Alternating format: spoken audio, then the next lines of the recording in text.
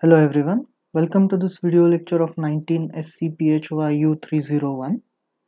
We have been discussing the second chapter, partial differentiation, since last two lectures, and we have discussed these two topics. We first briefly saw the notations which are used in partial differentiation, and in last lecture we discussed the concept of total differentiation, which is as follows. Suppose I have a function which is function of two variables x and y, and I'm considering at given point xy small change in x so that it becomes x plus delta x, and small change in y at the same point which becomes y plus delta y. Now since the two variables on which the function depends are changed, naturally the function will change, and this difference f of x plus delta x, y plus delta y minus f of xy at the 2 points in the function is called as the total difference delta f. Now when we consider that these delta x, delta y are tending to 0, in this limit delta f is also tending to 0, and therefore we can write this delta f as df, and using partial differentiation df can be written as dou f by dou x into dx plus dou f by dou y into dy. So this is the formula which can be used to find the total differential. The same formula can be used for finite differences in x and y. When these delta x and delta y are finite, this formula can be used. However, this formula gives us only the approximate difference. We leave out some error which is of the order of delta x square and delta y square and higher powers of them. This is the plan for this lecture. We want to discuss chain rule and implicit differentiation, and we will also consider examples for each of them. Let's begin by considering the chain rule for a function of a single variable. Here y is function of x, but it is not a simple function now. How can we find this derivative dy by dx? Here we are differentiating y with respect to x, and since y is a function of single variable, it is ordinary differentiation, ordinary derivative. This is going to be equal to differentiation of log of sine of 2x with respect to x.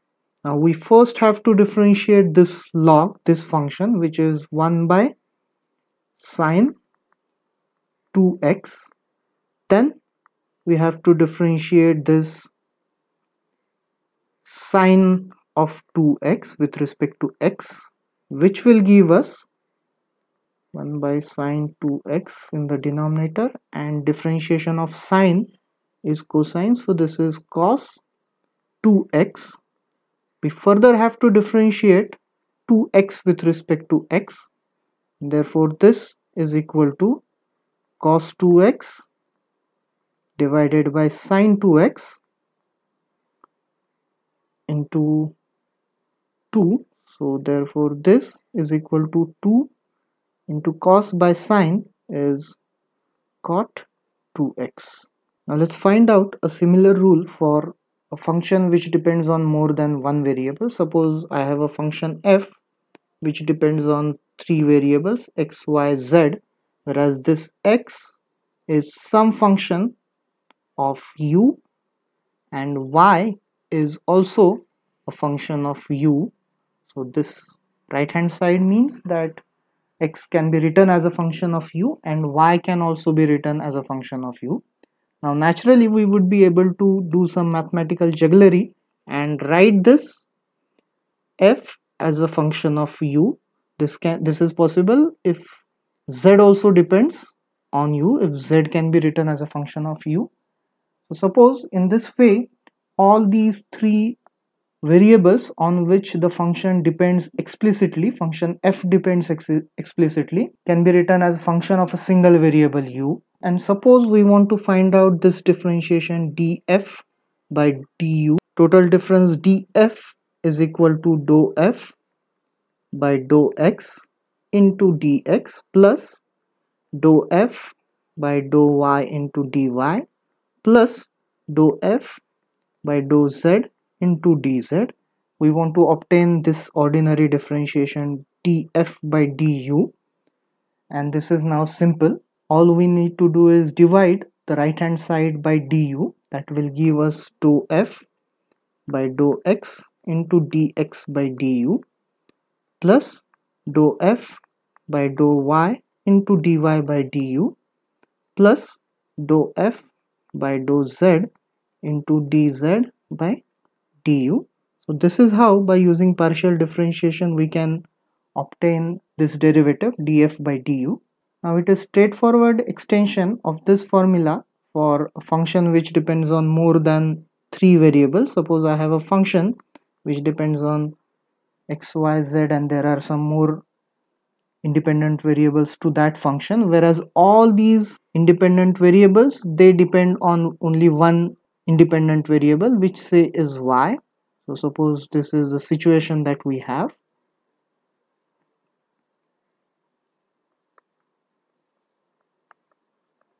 Then what will be df by du? It should be equal to dou f by dou x into dx by du plus dou f by dou y into dy by du plus dou f by dou z into dz by du, and we have to consider all the variables on which this function depends. So in this fashion we can have chain rule for a function of more than one variables. Note here that since these independent variables on which the function depends are functions of only one variable u, ultimately we can write this function as a function of only one variable which is u, and therefore this is ordinary differentiation. There is no partial differentiation in it. Let's consider one example for that. Suppose z is given as x cube minus xy plus y cube, whereas x is r cos theta and y is r sin theta, where r is a constant, and what we want to find out is differentiation of this z with respect to theta. So we have to obtain this derivative dz by d theta.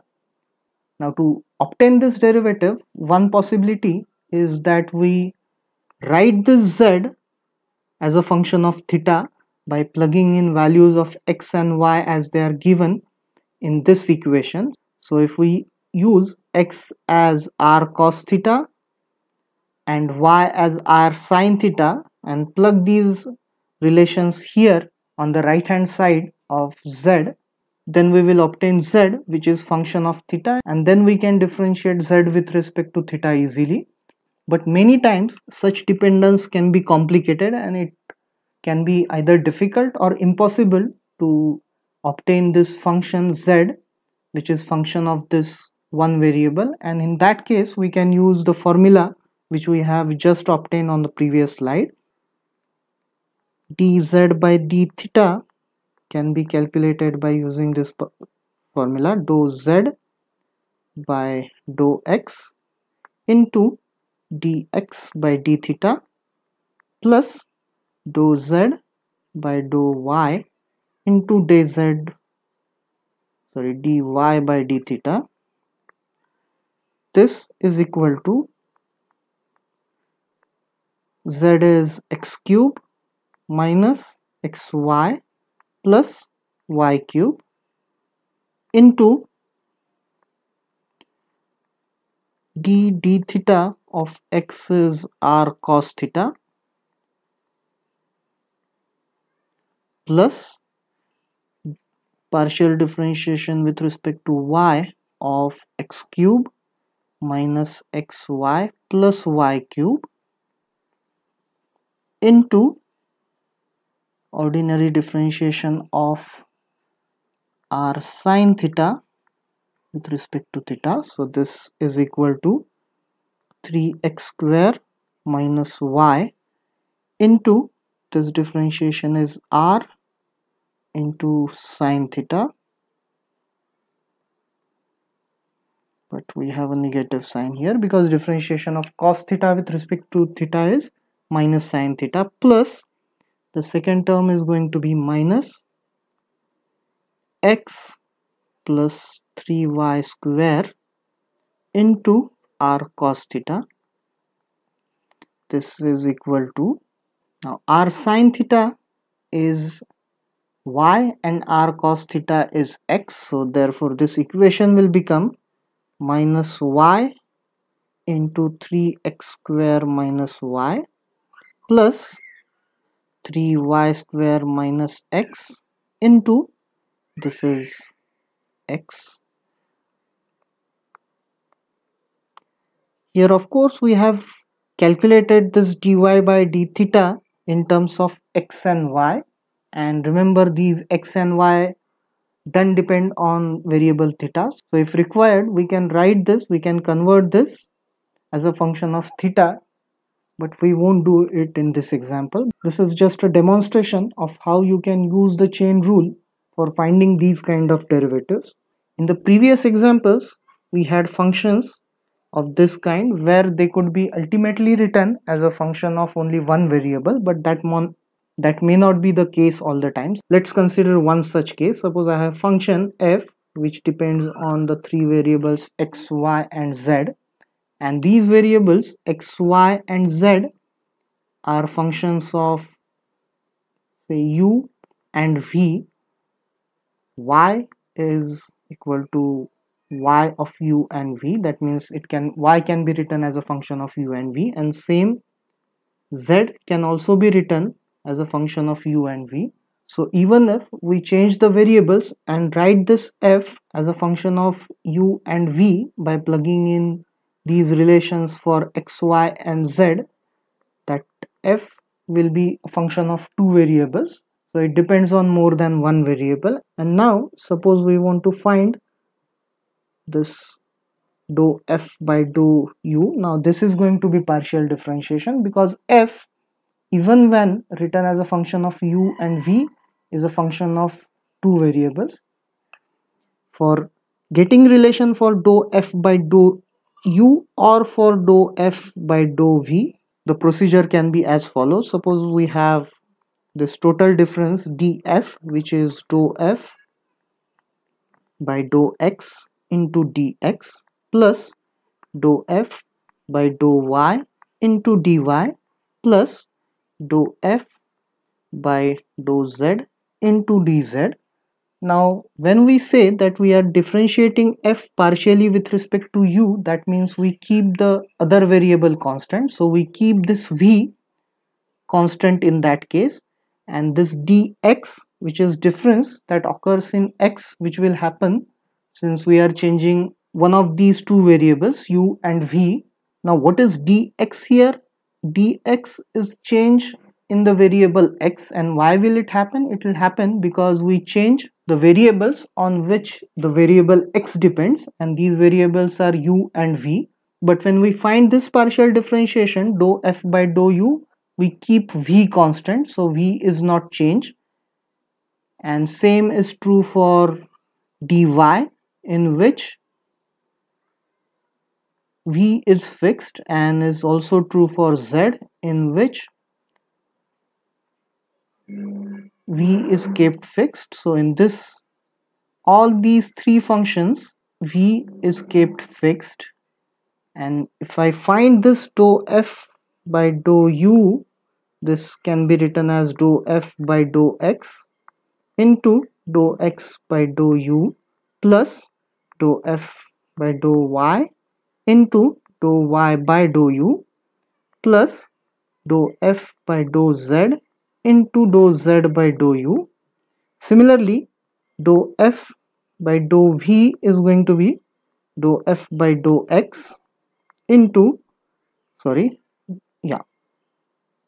dou x by dou v plus dou f by dou y into dou y by dou v plus dou f by dou z into dou z by dou v. Let's solve this example. Z is given by the product x into y, where x is sine of s plus t and y is s minus t. We can change the variable for z, which are x and y, two variables which are s and t, and then we can find out this partial differentiation dou z by dou s. Let's calculate this partial differentiation. This is equal to dou z by dou x into dou x by dou s plus dou z by dou y into dou y by dou s. This is equal to dou by dou x of z is x into y into dou by dou s.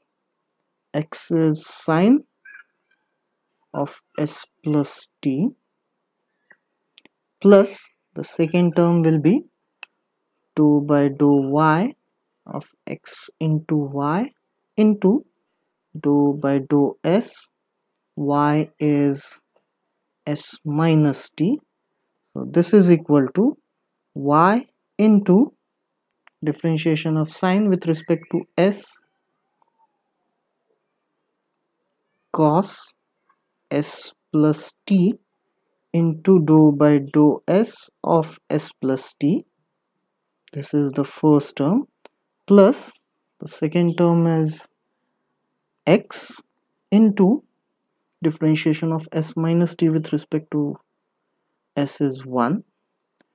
This is therefore equal to y cos of s plus t, and this differentiation is equal to 1 plus x. So therefore what we have obtained is dou z by dou s is equal to y cos s plus t plus x.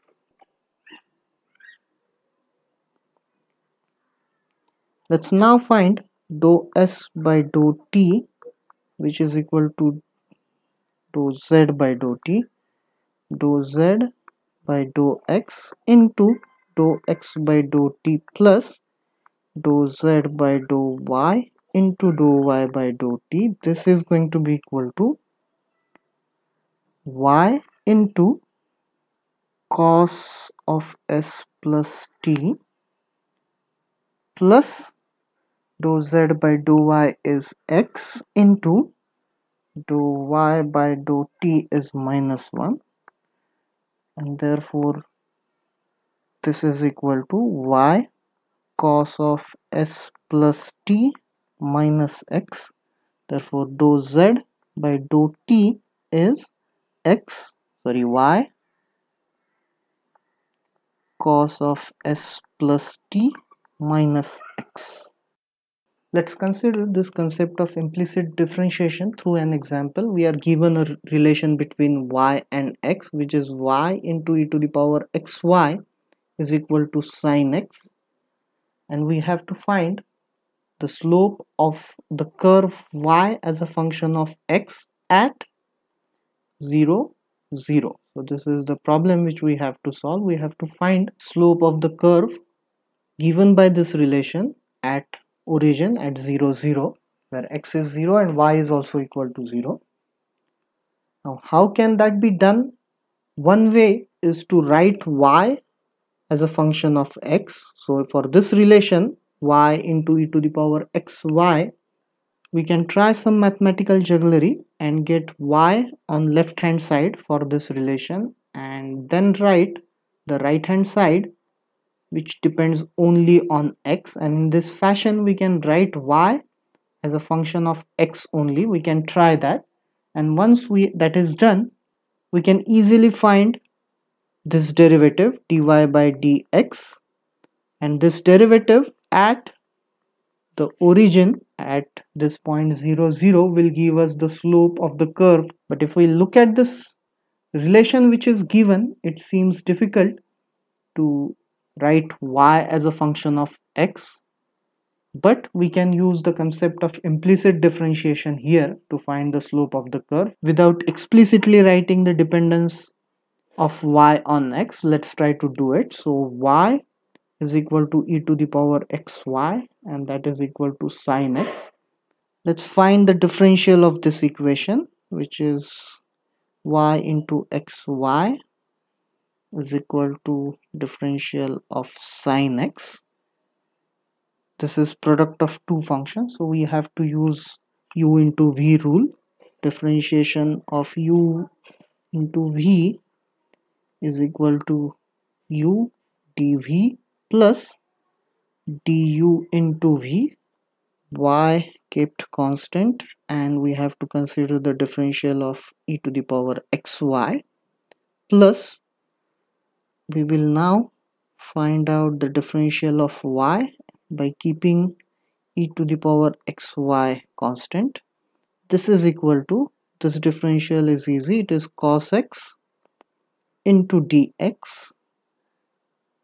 This is now y into differential of e to the power xy is xy into differential of xy, plus this is e to the power xy dy is equal to cos x dx. This is y into e to the power xy x dy plus y dx plus e to the power xy is equal to cos x dx. Let's collect all the terms with dy on left hand side, which are going to be y into e to the power xy, this is dy here, plus e to the power xy, and let's take all the terms with dx on right hand side, so this is equal to cos x minus y into e to the power xy into y, so this is y square, and therefore dy by dx is equal to minus y square to the power xy plus cos x divided by y plus 1 into e to the power xy. Now at point 0, 0, this dy by dx is going to be equal to 1. Here, when we solve the problem in this way, we have basically used the concept of differentials.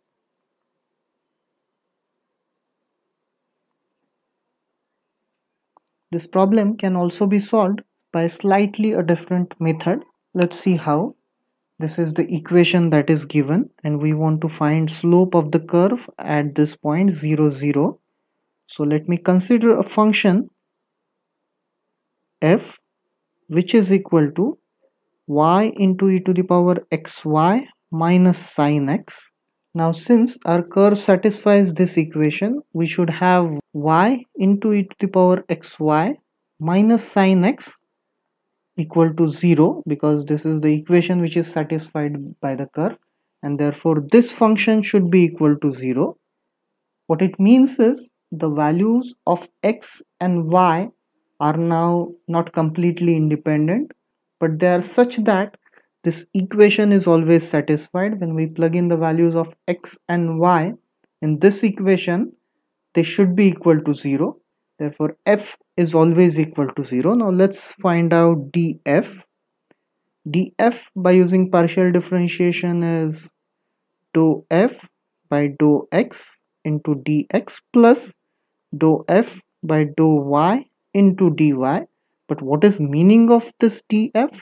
df is the change that occurs in this function when we change values of x and y.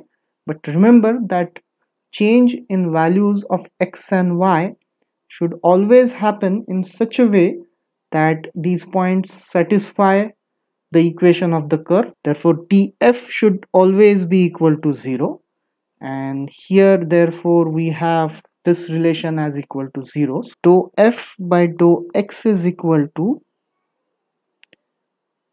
it is y into e to the power xy into, then we have to differentiate this product xy with respect to x, which is equal to y, minus this is cos x Therefore, this is equal to y square into e to the power xy minus cos y.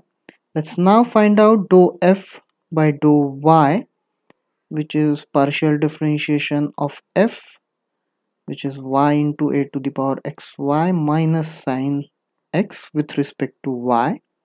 Here now we have to use u into v rule. So this is e to the power xy plus y, I'll keep as it is, and e to the power xy into differentiation of xy, which is equal to x.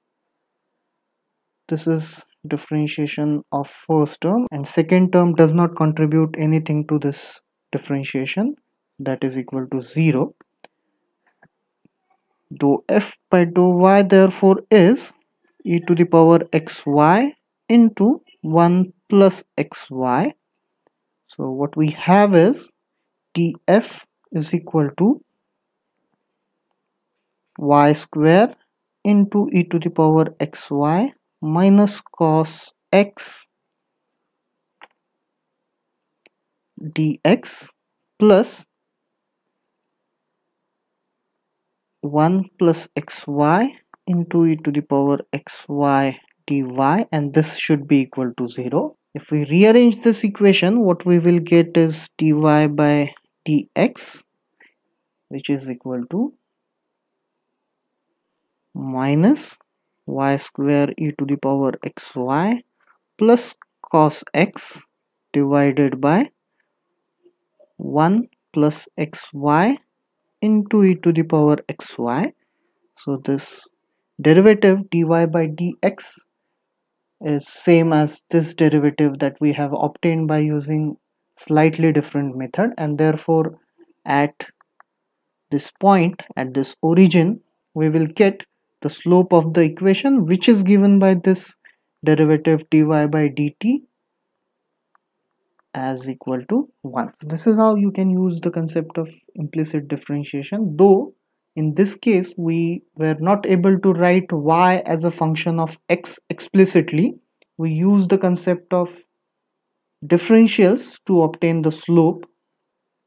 Let's quickly summarize what we discussed in this lecture. First, we considered chain rule.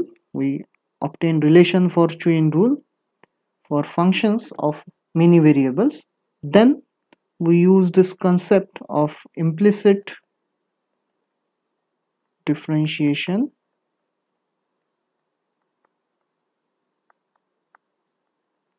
to obtain the slope of the curve at a given point. In next lecture, we will see application of partial differentiation for changing the variables from one coordinate to other coordinate system.